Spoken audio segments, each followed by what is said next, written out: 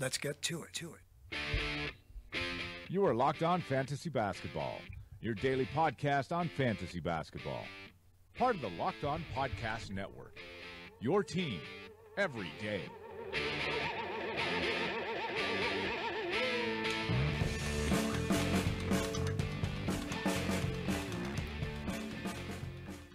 Hello and welcome to the Locked On Fantasy Basketball podcast brought to you by Basketball Monster. My name is Josh Lloyd and I am the lead fantasy analyst at basketballmonster.com, and you can find me as always on Twitter at redrock_bball. We're having a second go at this live show because the live streaming has been a real pain in the ass. So we're going to be looking at, this is hopefully going out live on Facebook as we speak. So hopefully you guys can see that. I say we because it's not just me trying to work out what's going on with this trade deadline. I am joined by my Basketball Monster colleague, and that is, of course, Greg Ehrenberg.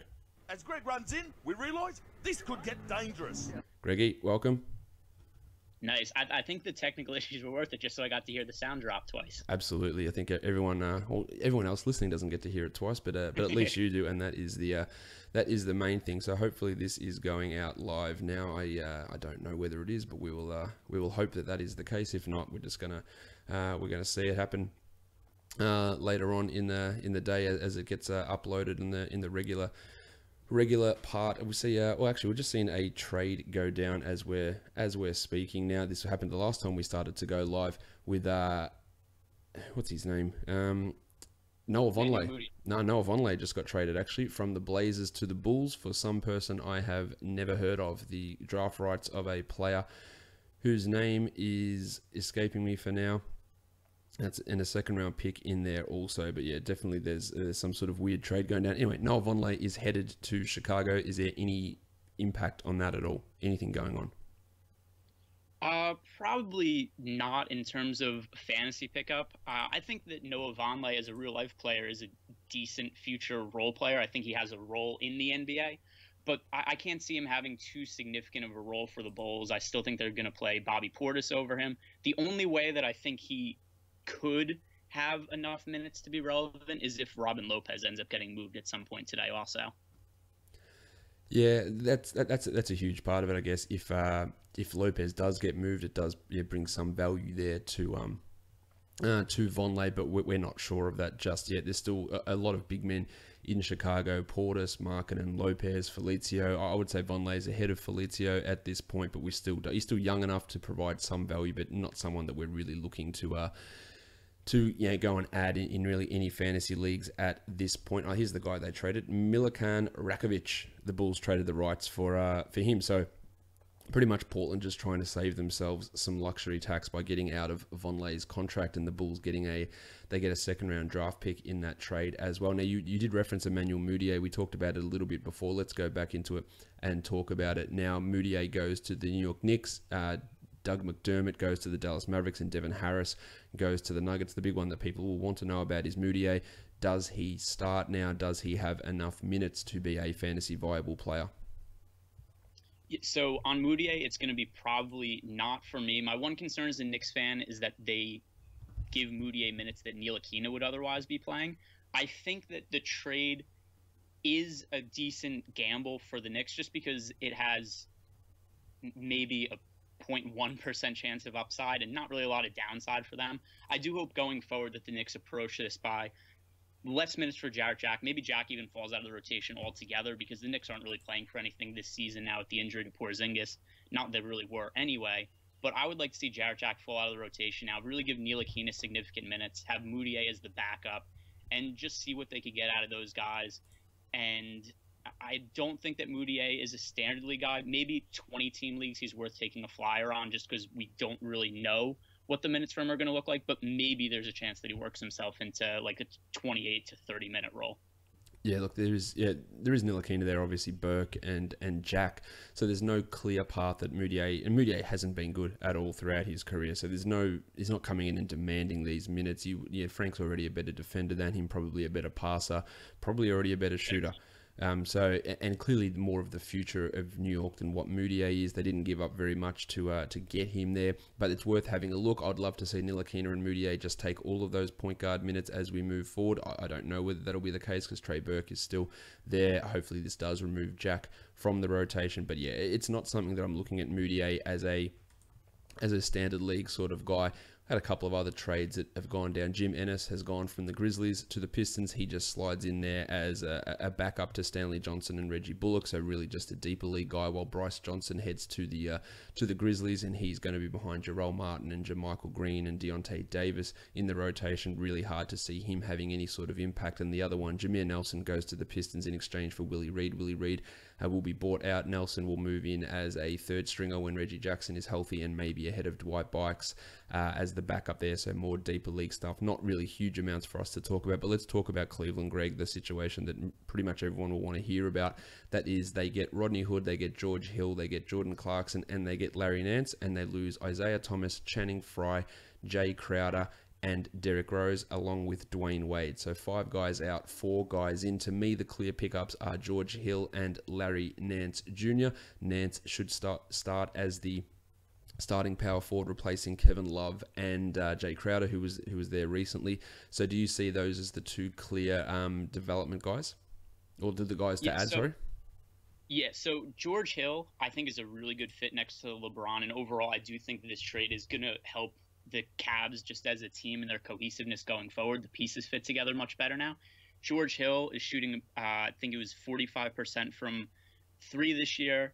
I think he's really going to help with the floor spacing. We've seen George Hill be like a top 60, top 70 player when he's been the minutes in better situations in the past. So as long as George Hill stays healthy, I think he's going to be a must-own guy in standard leagues going forward. He'll also be a really strong roto player because of the good percentages and low turnover rate. So I like George Hill a lot. And then Larry Nance also, I think he does a lot of the things that Tristan Thompson does. He's just better at all of them.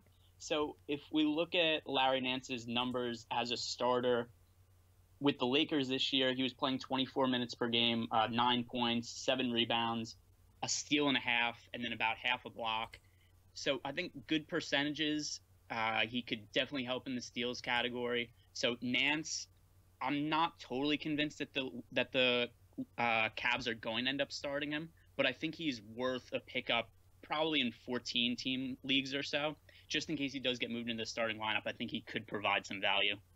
If they don't start Nance, what are they going to do there instead? I would assume that I think he's probably either going to start and play around 30 minutes or maybe come off the bench and play like a 22 to 24 minute role. Does that sound about right to you?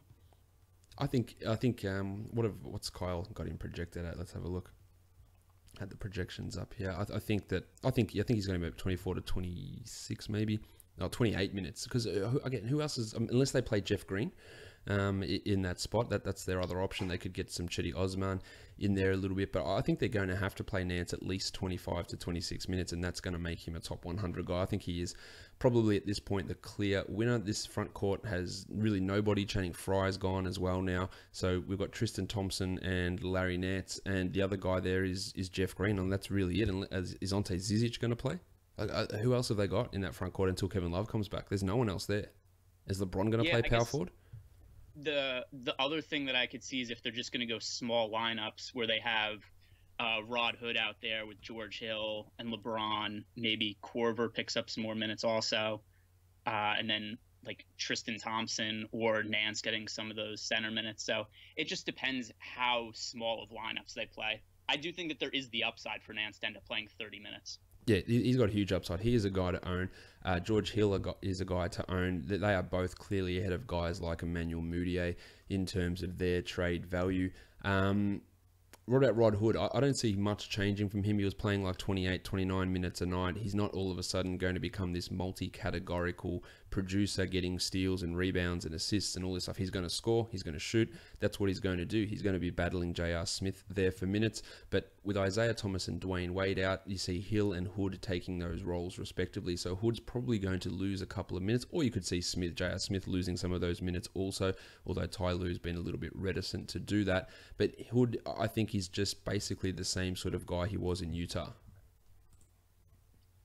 Yeah, I think the biggest issue with Rodney Hood is just, can he stay healthy? Yep. And when he is healthy, he does good things when he's on the floor. He provides threes, pretty decent scoring numbers, a couple assists, a few rebounds. So definitely, if he's on the waiver wire and your team needs 3-pointers, he's definitely a good pickup in that situation. Yeah, look, that's what he's going to provide. So we have to remember the guys that have left with Thomas Shumpert, who wasn't playing at all, so there's 0 minutes there, and Wade. So it's Thomas and Wade's minutes that are going to go to Hill, and they're going to go to Hood as well. So yeah, that's the value there.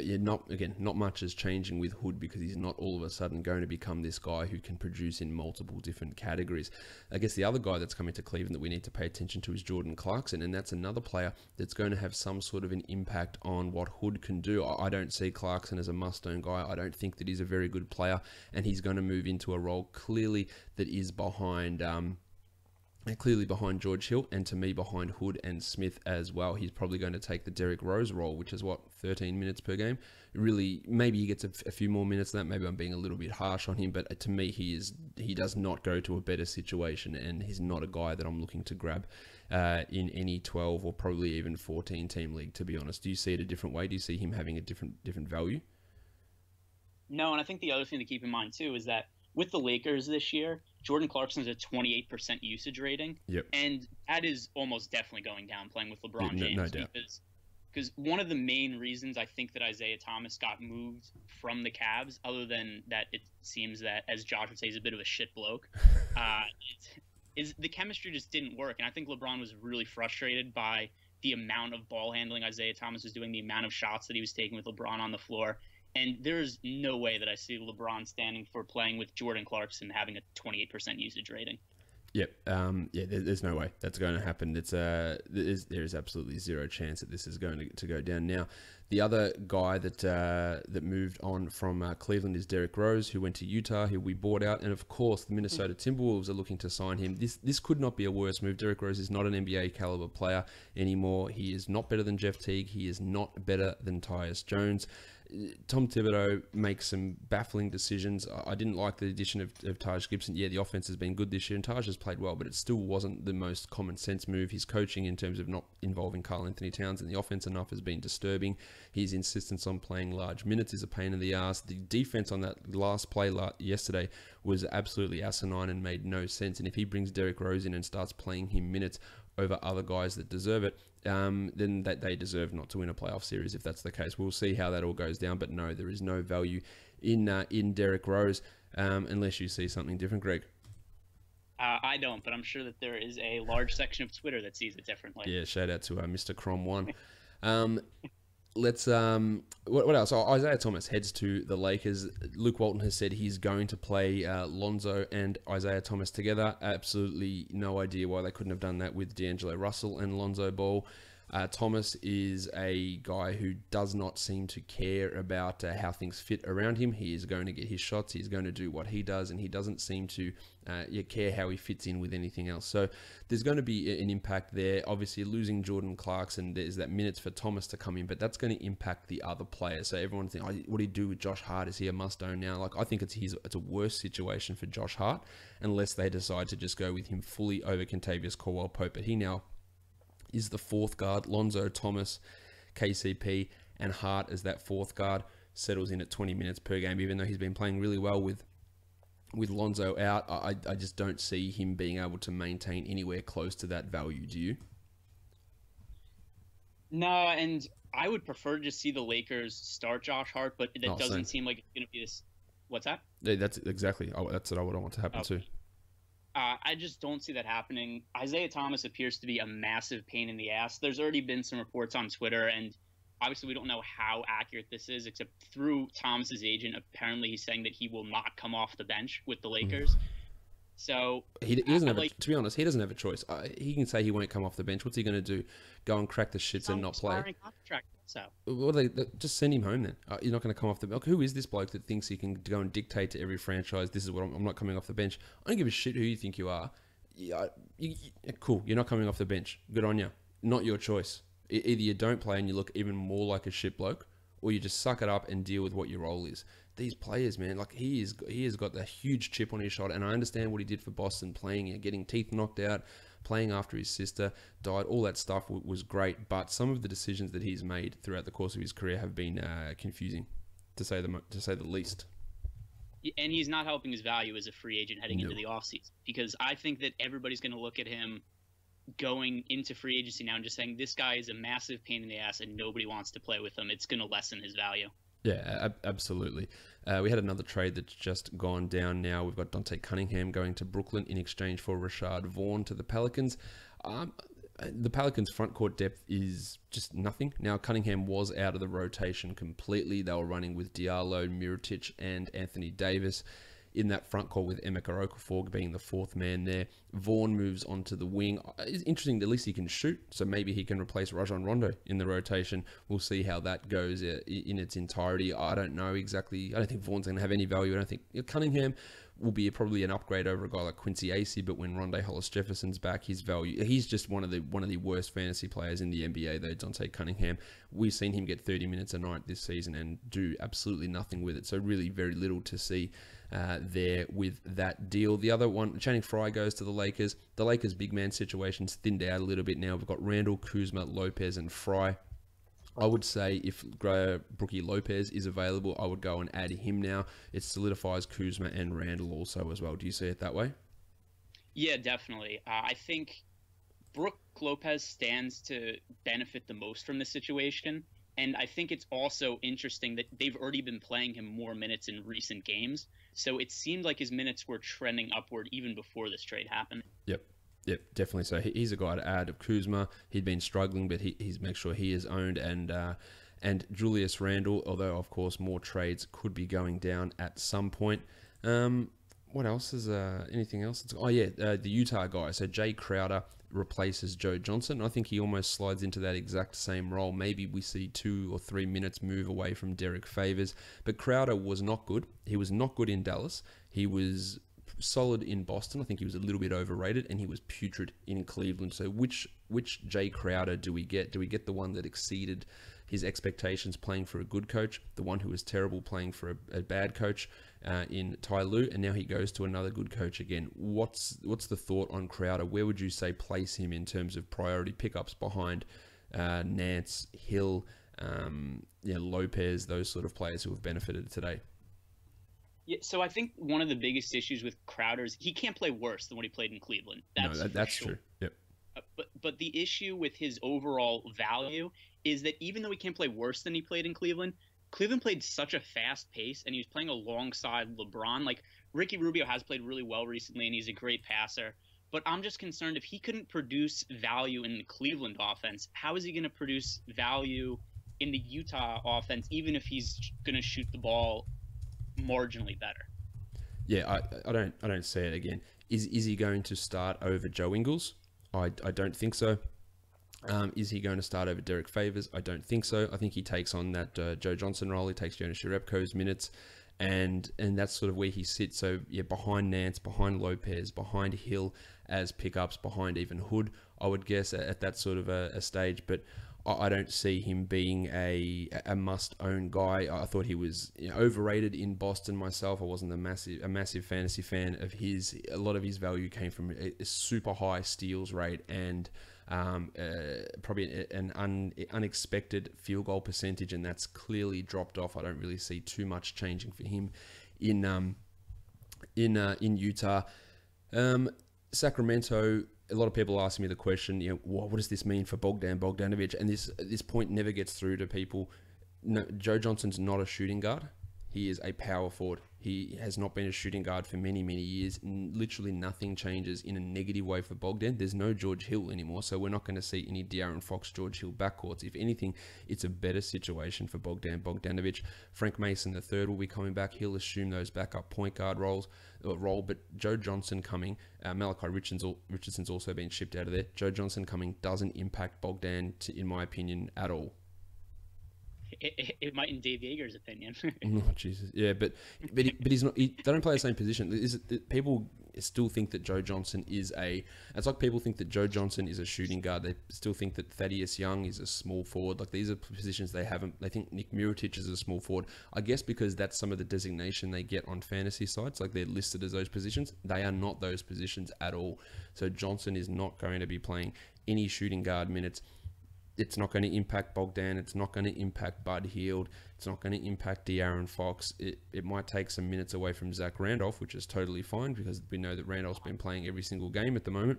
Sorry to cut you off for a sec because it's relevant. It looks like Joe Johnson's being waived also. Okay, well, there you go. So we don't need to talk too much there about Joe. He is being waived. He'll go sign somewhere and be a useful bench piece, but no impact there in Sacramento. They also traded Malachi Richardson for Bruno Caboclo, and they are waiving Bruno. I have absolutely no idea why. Why would you waive Caboclo? Yeah, I don't know. He was not that he was some prospect with a really high floor, except he was somebody who people have said like he's a year away from being a year away, and was somebody who at least seemed like he had some upside as a prospect, even if the chance of him reaching it are very slim. I mean, for such a low salary, and I just don't see the harm in holding on to somebody like him. I don't understand it. For a team that wants to develop young guys, and yeah, look, he hasn't been good. We know that Bruno hasn't been good, but this is an opportunity. They had no small forwards on this team at all. Their small forwards were Vince Carter. It was Malachi Richardson, who they just got rid of. There's no small forwards on this Justin Jackson. Just play him over Vince Carter. Get him in there, play him 15 minutes a night, and if it works, you know what? Fantastic. You've got his restricted rights, and then you can go from there and see what happens. But to just waive him for literally no reason, like, what is the reason? Well, how do you know that Vince Carter isn't part of the future? Well, yeah, exactly. Unless Vivek is invested in some sort of reverse aging machine or a time machine or anything like that, I just, and it's completely minimal in terms of the overall impact of the whole day, but it just makes no sense why you would actually just drop this guy or waive this guy, given the way that things are. It just, I don't know. It's very, very weird to me. Yeah, and then as you had pointed out on Twitter the other day, since the Kings said they were going to rest their veterans, what was it? Vince Carter played in 45% of the games and has played in 70% of the games since then. And they just completely stopped resting veterans also. They haven't done it the last few games. So it's really confusing trying to figure out what Dave Yeager's doing or what they even see as the direction of the team right now. Yeah, look, I know they've had some injuries, but if you're developing youngsters and resting veterans, there's no reason that your Josh Papagiannis should be DMP-CDing in these games so that Costa Koufos and Zach Randolph can play 30-plus minutes a night. And then you bring in another young guy and... yeah, and then you waive him. The common sense or the lack of common sense absolutely astounds me with what they're doing. Devin Harris moving into Denver. Is there anything to see with that? It's probably not.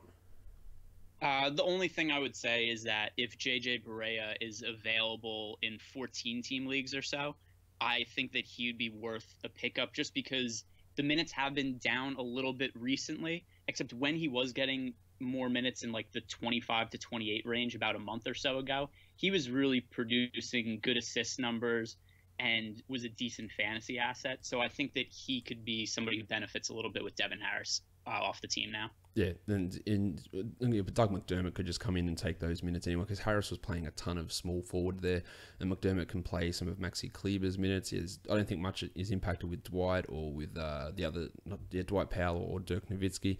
I don't think much happens there. Harrison Barnes, of course, isn't impacted. Just really, apart from the Cavs stuff, this is what Woj was tweeting yesterday, that don't expect major stuff. There'll be little small pieces that get moved all around the place, and that's probably about it. We still haven't heard any news on Tyreke Evans with 15 minutes to go here in this for this trade deadline. This is something that I did talk about, that he might not necessarily get moved and he might be back in Memphis playing those similar minutes to what he was doing before. It's not like that Tyreke being there was causing them to win games, so it's not like a tank move or anything along those lines, because they were still losing those games. But it does impact guys like Andy Harrison, Wayne Selden, Dylan Brooks, all of those players. But we'll we'll see how that goes with Tyreek. He's, I guess, the guy we're really waiting on now at this point. We haven't heard anything on Marco Bellinelli at all. I guess, Greg, the reason they're not getting traded is because they weren't being showcased for trades. I guess because they sat them out, so therefore no one wants them because you need to showcase guys to get them traded. Oh, for sure, because there's no way for people to look at the last 10 years of Tyreek Evans being in the league, or 8 years, whatever it's been.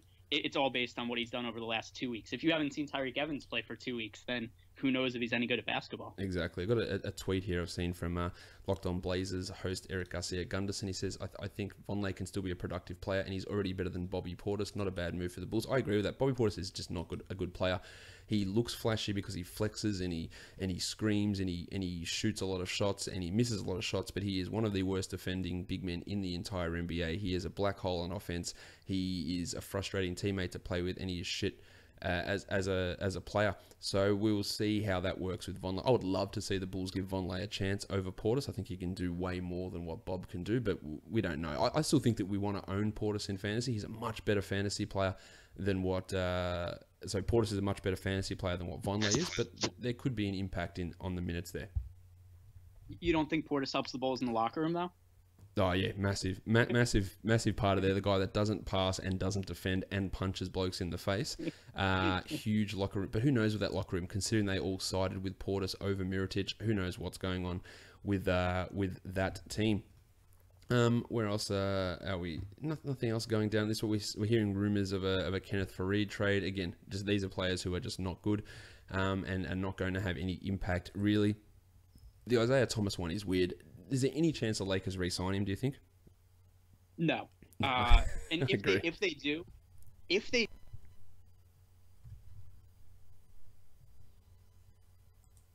don't think I've lost Greg there. Greg, where are you? Hello?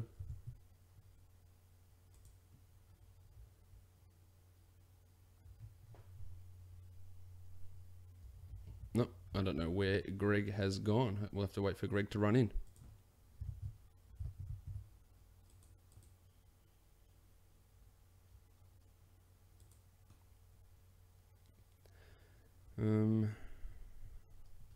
Excuse me while I sort out these technical issues.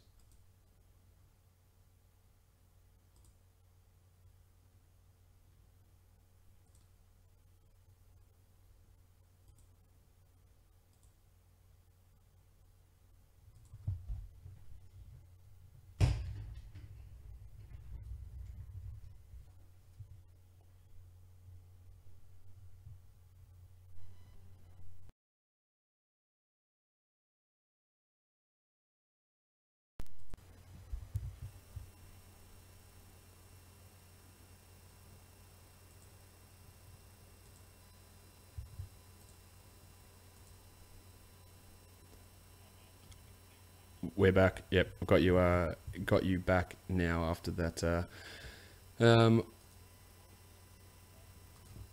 It's a good question. We were talking. I don't even know what we were talking about at that point. Oh yeah. Yeah. So yeah, I will like whether Isaiah Thomas will be re-signed at the Lakers. That's when you cut out. So let's give your thoughts on that again.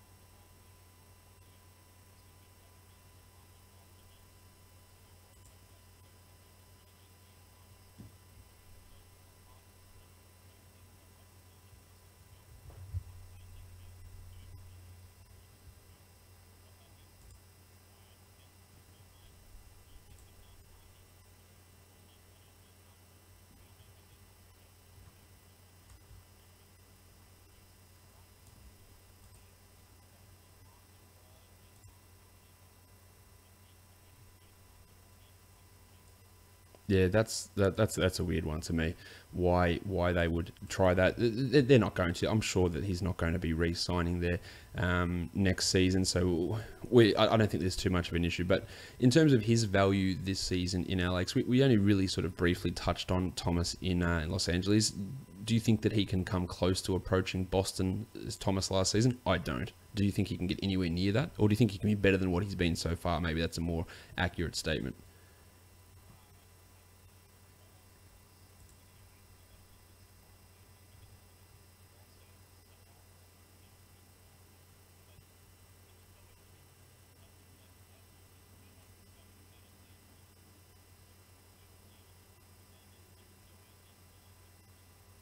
Yep.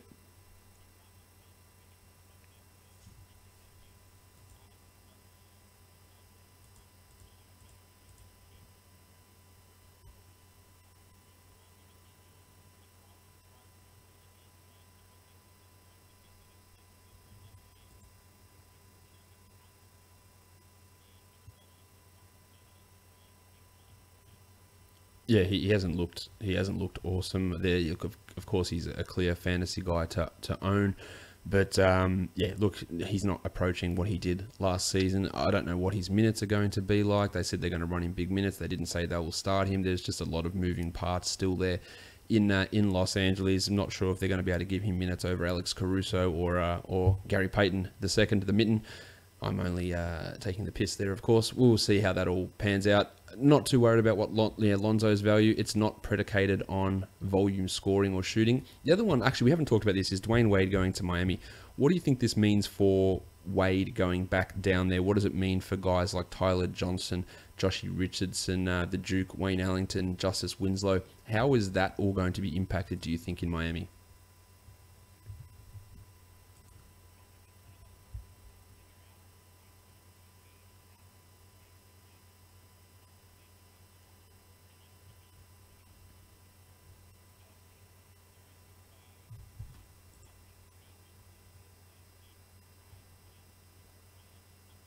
Yeah.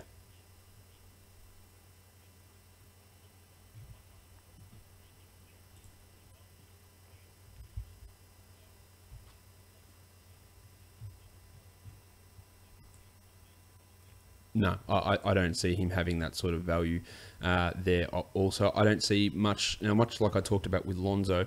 Josh Richardson's value doesn't come from this huge usage percentage of him being a 25 usage guy and scoring 20 points per game. It comes from getting assists, rebounds, steals, and blocks.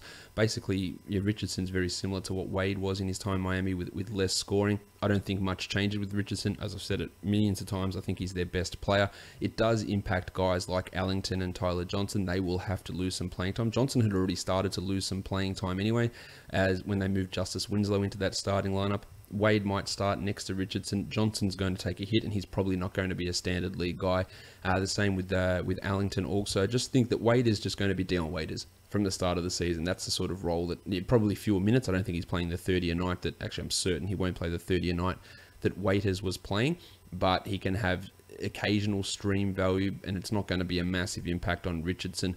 More on Johnson and Ellington would be my guess, and that eliminates Derek Jones Jr. from ever playing again. Holy shit, Orlando just traded Lord Alfred Payton, I think, to Phoenix for a second round pick. What? Jesus. That is okay. So DJ Augustine is a guy we look to add. He's had run before when he's got opportunity. He's not that good, but he is a guy that you add. Alfred Payton, of course, will retain similar value playing next to Devin Booker. I don't really understand it. Devin Booker is the point guard, and he should be their point guard, and play Josh Jackson, TJ Warren together. I'm not certain I understand that, but Payton, just hold on. But yeah, DJ Augustine is the guy that is opening up some value there in Orlando. Yeah, it is.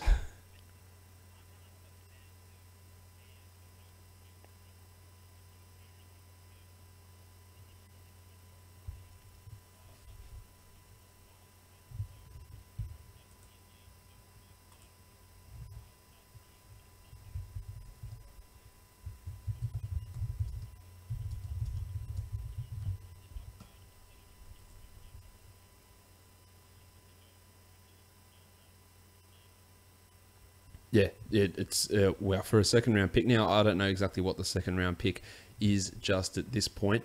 If it's the Suns one, it could be a decent one. It could be one of the ones they've acquired in a trade, whatever. We're looking at what Peyton's value is. It's probably similar to what it was in Orlando. It's not like there's much changing for the team. I don't love what it does to Joshy Jackson, but I still think that you want to own him. And yeah, DJ Augustine is the guy in Orlando now with Shelvin Mack backing him up. Unless there's someone else, there's no one else I'm missing there that's going to play point guard. Evan Fournier will get a little bit more ball handling responsibility, but DJ Augustine is the big winner there, I would say. Also, we've got to talk about the Okaro White for Luke Babbitt trade, which means absolutely nothing, of course. And Sheldon Mack has been traded from the Wizards to the Hawks. He is also out for the season with a torn Achilles, so nothing much to talk about on those minimal trades. But this Peyton one is definitely interesting. A late minute, there's 4 minutes to go to the deadline, a last minute trade. Phoenix is sending a 2018 second round pick via Memphis to Orlando. So Memphis is second. So that's a good second rounder though. So that's not bad. You're getting a pick in the high 30 or low 30s, 33, 34, depending on when Memphis finishes. It could be the 31st pick. So there is something there. Something there for the Magic, I guess. That must have been the best that they were getting back for it. I still don't understand it. I think that Peyton can run stuff. They got to hope they're getting a point guard at some point, but this draft is not fully stocked with them unless they're just are they banking fully on getting themselves Luka Doncic or Colin Sexton? But surely you just wait until draft time to do that. I don't get it.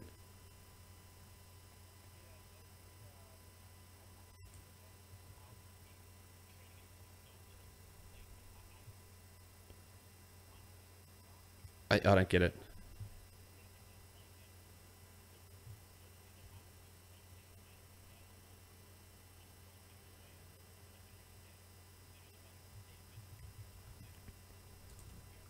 This is fourth, yeah.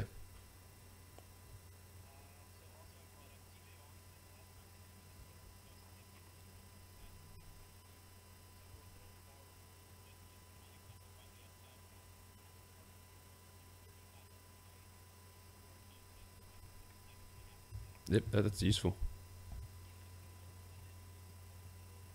Mm-hmm.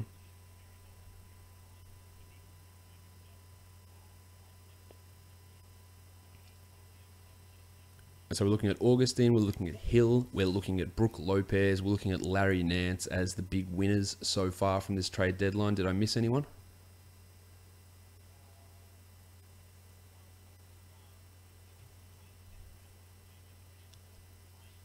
Yep.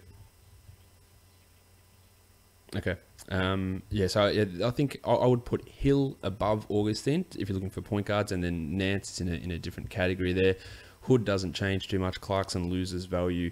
Yeah, Shelvin Mack is going to get some value. I think Augustine plays more minutes than Mack there, but that could change every game. That could be one of those alternate situations. So you could take a flyer on Mack if someone grabs Augustine, but again, place that behind a George Hill ad. And Shelvin is a guy that has some decent games in his career. If they were playing equal minutes, I'd prefer Augustine over Mack, but there's some value there for 14. If you're in 14-team leagues, both of those guys would be guys I'd be looking to add as well.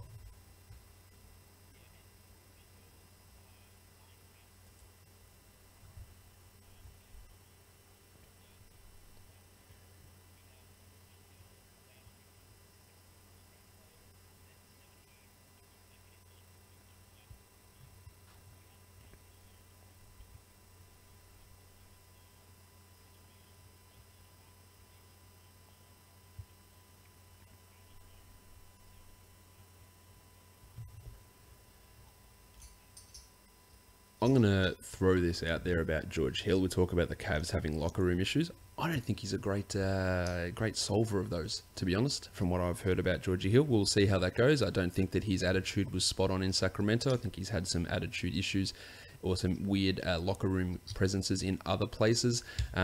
He's got obviously a weird thought in Sacramento. He went there because they wanted to compete, and then he sulked about it, and that was just a weird idea of evaluation of things.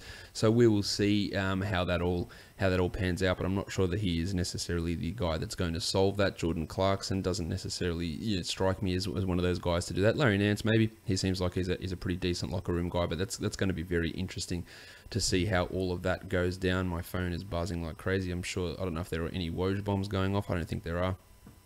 Just people asking me questions. Yeah, it is. It's just people asking me their specific, and I apologize for you guys who have tweeted me, but if I get 200 people asking me specific ad drop questions for their team, I can't get to all of them. It's impossible for me to do that. Yes, DJ Augustine is an ad. I tweeted that out already, but I can't answer everyone's individual. Do I drop this person for this person? But I will answer this one that says Emmanuel Mudiay or DJ Augustine. To me, it's Augustine. I would rather him. He's had a history of being a good player. Mudiay hasn't, and there's no necessity or there's no reason that Mudiay is going to start playing 30 minutes or anything like that. Boston is not making any deals, apparently, according to Shams. Marcus Smart is not going anywhere, which is not a surprise in any sense.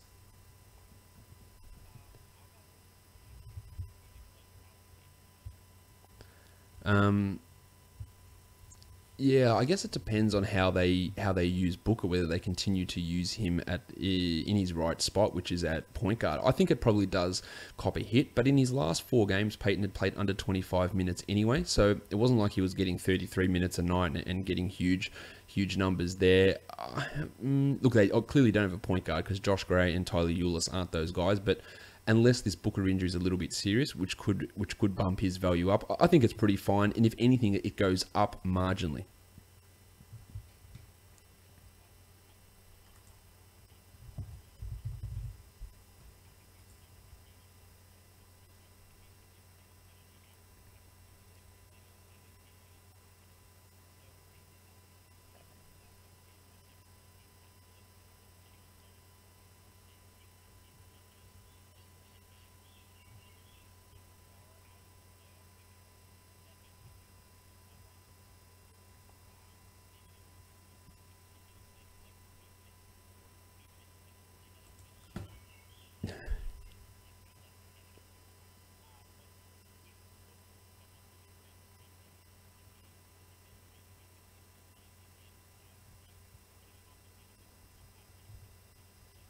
Yep. So, yeah, if you own Peyton, you just keep owning him. I think that, look, the trade deadline has passed. We're not hearing any other news come out. We'll stay on for another 5 minutes or so to see if anything else actually happens. But if we're going to run down it and look at it, we're looking at wins for Nance, for DJ Augustine, for George Hill. Rodney Hood stays similar. Jordan Clarkson loses value. Dwayne Wade got moved. That's not changing much. Joe Johnson got moved. That's not changing much. Derrick Rose is traded and waived.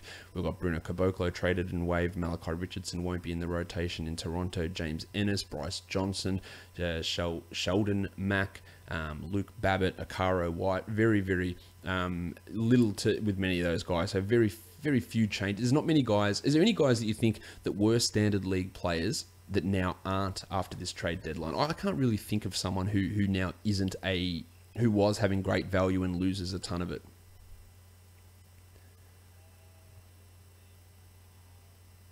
It's got to be in the Cleveland situation, I guess. Yeah, I agree with that.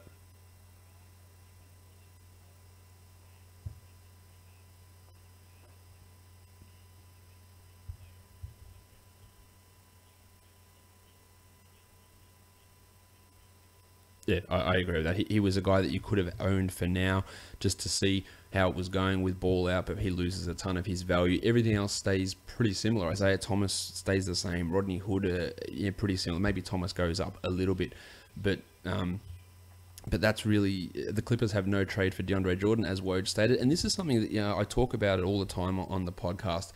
Man, I have to trade away Jordan. He's definitely getting traded. And people said it with Lou Williams as well. These guys are getting traded. And if you do, and Tyreek Evans, no trade done. Again, everyone makes panic moves. And multiple people ask me, I'm dropping Tyreek. Like, why? Look, he just might be back there and playing 32 minutes a night and being a top 50 guy again. DeAndre definitely getting traded. Let's go and add Boban. Let's add Montrezl Harrell. because DeAndre is definitely getting traded. Lou Williams is gone. Like, no, this stuff just, majority of the time, it doesn't happen. And the majority of trades we see are the ones we don't hear about. Yes, we heard about George Hill going to Cleveland. There's a different structure of the deal, but nothing else we'd ever heard of with any of these deals that actually went down today, with Isaiah Thomas moving, with Larry Nance moving. Well, we heard none of these trades. So most of the time when you're making all these moves in your fantasy league based on what you assume is going to happen, it won't happen. Almost, and people ask me, who are you stashing in advance of the trade deadline? What moves are you making? And the answer is no one, because almost invariably, let's say 10% of the time you might get it right, but you probably won't, and you'll just be wasting an addition, a roster spot for something that won't happen. Boban, Harrell, these guys, like, my Lou Williams is going to lose so much value. I'm going to trade Lou Williams for Marcus Smart now because Williams is going to lose all this value. Tyreek, I'm dropping him so I can go and add Wayne Selden. Like, just bullshit moves. This is why I'd rather hold, because the majority of these times, these things don't happen. Marco Bellinelli didn't get traded. Tyreek hasn't been traded. We've got here, according to Chris Haynes, Tyreek will not be traded and stay with Memphis. There you go. So these again, and I know it won't change anyone's opinion or mindset because they'll do the same thing again next year, but this is what we need to realize happens, is when you hear about these trades, the majority of them don't go down, and if you're making these ridiculous sell lows on guys, it's going to bite you in the ass 9 times out of 10, I would say. Do you have anything to add to that, Greg, or am I just ranting to myself here?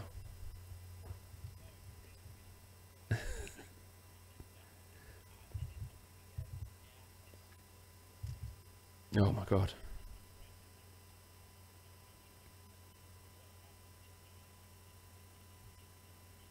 Yep. Yep.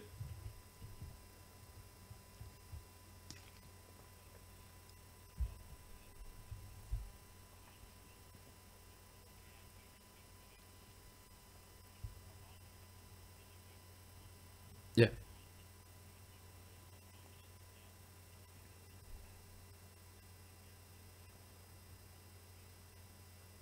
The amount of people I had that would come at me and say, "Oh, dude, you're crazy. DeAndre is definitely getting traded. 100% gone. Lou Williams, definitely gone. He's out of there. Don't worry about it." Like, no, that's not how any of this shit works. Like, it's just not what goes on. And we do have to realize this, that you are sacrificing yourself a lot of value in a lot of cases by assuming that something that gets mentioned just because someone goes, "Oh, DeAndre is going to be a free agent. The Clippers don't want to, get rid of him for nothing." Who knows what's going on? People like living in LA. People, "Oh man, why would Lou Williams accept such a low contract?" You know why? Because he doesn't want to go to another team. He doesn't want to go through the hassle of free agency. He wants to live in LA. Sure, he can be traded, but man, he's happy just to be there. What's the difference in the end between $12 million and $10 million? If you have to take a $2 million discount or whatever, you got $8 million. You have to take a $2 million discount to stay somewhere. Who cares? Like, I'm sure he's fine. I'm sure his 2 misses are totally fine with it. Like, it doesn't. This is fine, and this is what we need to really understand when we're looking at stuff from a fantasy point of view. That these trades, they don't happen as what people may want them to, or expect them to, or assume that they're going to. They just don't happen in that way. So the guys who were definitely getting traded didn't get traded. No DeAndre, no Lou Williams, no Tyreek Evans. Who else was definitely getting traded? Marcus Smart was going. Got to own Terry Rozier because Marcus Smart's gone. He didn't get traded. Kemba Walker's going. We've got to go and add Billy Hernangomez because Dwight Howard's going to the Cavs, and they're definitely selling off Dwight. I had that comment sent to me as well. Nothing happened. Jesus, that was a crazy one when I saw that. Like, that's insanity when someone put that out there. But yeah, this is, yes, oh man, you got to do it because Dwight's definitely getting moved out now. And there's just, you got to think of the logistics of this. Even just like the Brook Lopez one, like Brook Lopez is getting traded because he's not getting played. Like, that's not how any of these things work. There's just so many things and so many parts of all this that goes down. We are now 10 minutes past the trade deadline. I don't see anything else happening at this point. I see someone just mentioned you in a comment here on Basketball Monster asking for your thoughts on the trades in tonight's slate, Greg. There's going to be some huge value, and I talked about this yesterday for DFS. Do you want to give a quick DFS guess thoughts on today, because there's going to be lots of high scores and value? Yeah.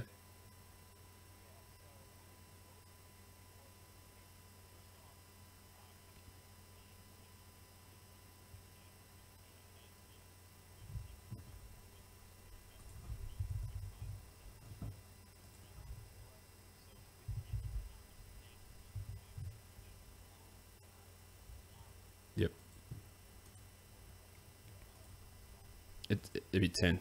Shit, yeah.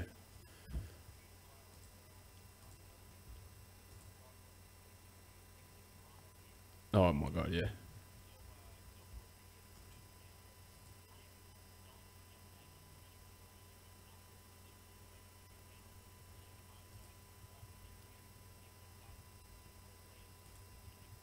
Yep.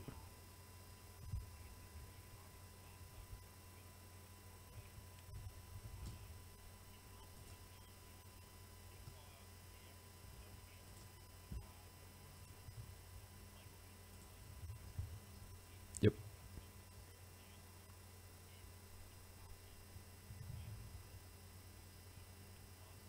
Oh my god. He has to. No Noah. There's no Joakim Noah.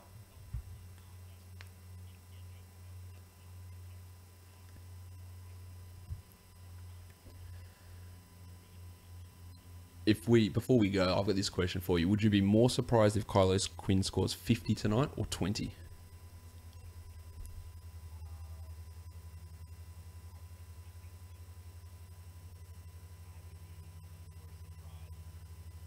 Yes, me too. I think he's got a massive chance to go. Like, he's a guy that can have 4 blocks and have 18 points and 12 rebounds and 4 blocks in that time, which is, pushing up to that 50 point rather than having. Because who is playing these minutes at center? Are they going to run Beasley at center? And the other guy and Beasley's going to get huge minutes because the guy who was going to play some backup power forward minutes is Doug McDermott, and he's not there anymore. So yeah. There's a lot of DFS stuff going on. Matt Smith just had one tweet as well saying so much for Julius Randle being traded. Another one of those guys. Oh, Randle's definitely going. He's definitely going. They're not. These guys, they're not. Anyway, I'm going to go get this out so people can listen to it before today's games. Greg, you've got to go and sort out your DFS lineups. Let's wrap this up. I apologize for the technical difficulties in terms of getting this out live. I don't know what was going on. Greg, thank you for joining me once again.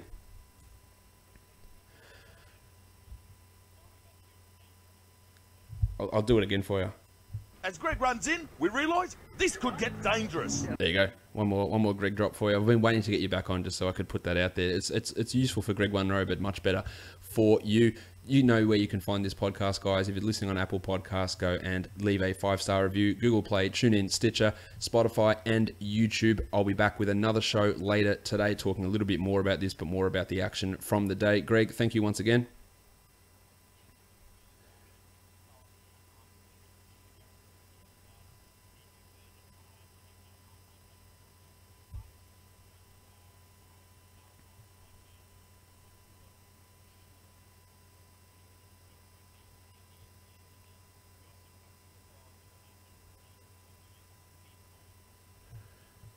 Go and check out Greg's podcast as well. All right, guys, we are done. Thank you so much for listening, everyone. See ya.